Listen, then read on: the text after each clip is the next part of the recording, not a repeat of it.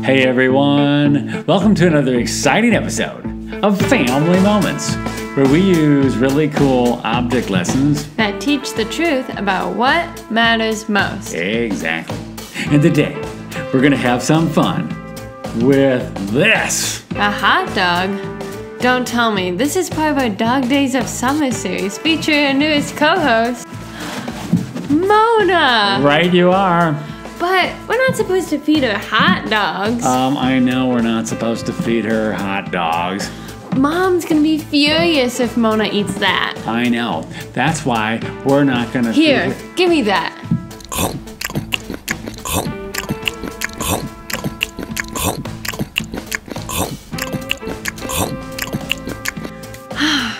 Problem solved.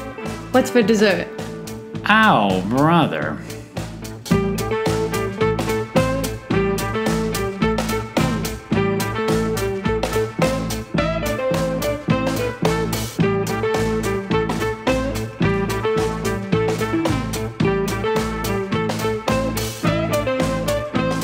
Hey friends, Pastor Robbie here, along with my lovely assistant and wonderful daughter, Sadie. Hello. And our newest co-host, Mona. Hello. And today, we're going to continue our Dog Days of Summer series with a lesson on... Wait, weren't we going to feature a dog each week from one of our fans? Good point. For those who want to possibly have your dog featured on our show, send us their picture, their name, the kind of dog they are, and what city and state you live in. Email it to us at contact@familymomentsfun.com, and we'll post it on our Facebook page and possibly share it on an upcoming episode. And so, who are we going to feature today? Today we are featuring Benji the Terrier from Sydney, Australia. What a beautiful dog! Oh, but don't you worry, Mona, you're beautiful too. Yes, you're still our favorite. And today we're going to have some fun learning about... obedience. Obedience? This kind of ties into our subject from last week on training. It does. It's all part of our Dog Days of Summer series. One question. What's that? What exactly are the Dog Days of Summer? Well, the phrase Dog Days of Summer is a reference to Sirius, the dog star. The dog star? Yes. Sirius is a part of the constellation Canis Major, the greater dog. In the summer, Sirius rises and sets with the sun, and it's the brightest star visible from any part of Earth. Sounds like an astronomy lesson. Well, the Dog Days of Summer has become a cultural phrase that refers to the hottest, most sultry part of the summer from early July through early September. In fact, the word Sirius actually means scorching. Well, hot dog, I learned something new. What's all this got to do with our lesson? I thought Christians weren't supposed to mess with astronomy. Well, astronomy is the study of everything in the universe beyond the Earth's atmosphere, like the sun, the moon, the planets, the stars. God made all of those things, didn't he? He sure did. And those things are amazing. There's nothing wrong with studying astronomy. I think you're mixing astronomy up with astrology. Yeah, what's that? Well, astrology is when people look to the stars and the planets for answers to explain or predict life. Well, that's a little strange. I thought we were supposed to follow God, not stars. We are. It's okay to be in awe of God's creation, but we should follow Him, not the stars, hence the lesson on obedience. Interesting. If we make like a special dog treat to give Mona when she obeys, she should learn to follow us, not the treat. The treat might taste great, but it didn't create itself, we created it. Yeah, that makes sense. I like what it says in Philippians 2:14 and 15. Do everything without grumbling or arguing, so that you may become blameless and pure children of God, without fault in a warped and crooked generation. Then you will shine among them like stars in the sky.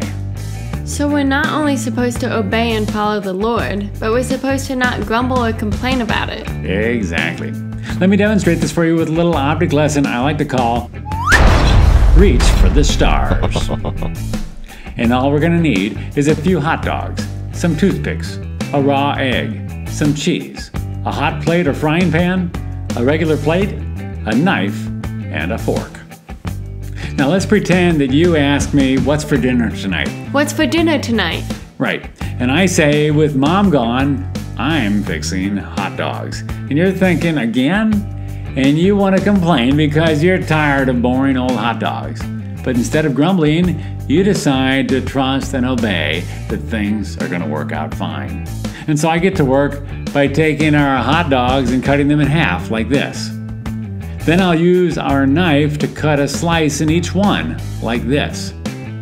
Now I'll use a toothpick to separate the sides of each hot dog, forming a Y or an A or a V, depending on how you're looking at it.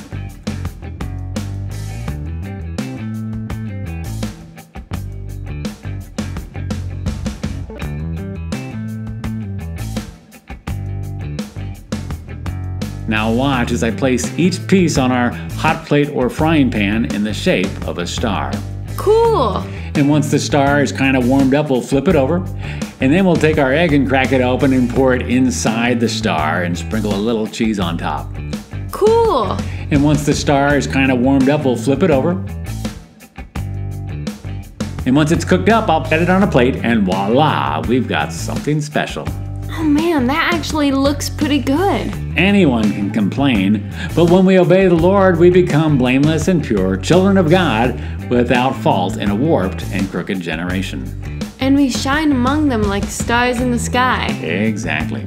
Learning to obey without grumbling or complaining is a beautiful thing.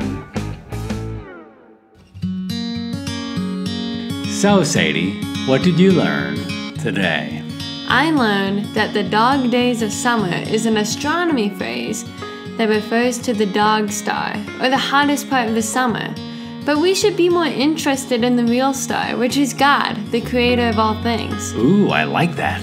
And we should not only obey God, but do it without grumbling or complaining, so that we can shine just like the stars He created. Very good. Now, all this talk about hot dogs got me to thinking that I haven't been doing a good job of sharing with you lately, as I've been the only one eating all the hot dogs, so I made an extra one, just for you. Oh gee, you didn't have to do that. Well, it's the least I could do. Looks like you forgot the ketchup though. Oh, I didn't forget it. I just couldn't get it to come out of the bottle. Ow, it's probably plugged at the top there. You might need to use like a knife or something to unclog that. Either that, or I could just squeeze the bottle really hard, like this. Yeah. Maybe I should have used a knife. You think so? Would you like some mustard too? We'll see you around.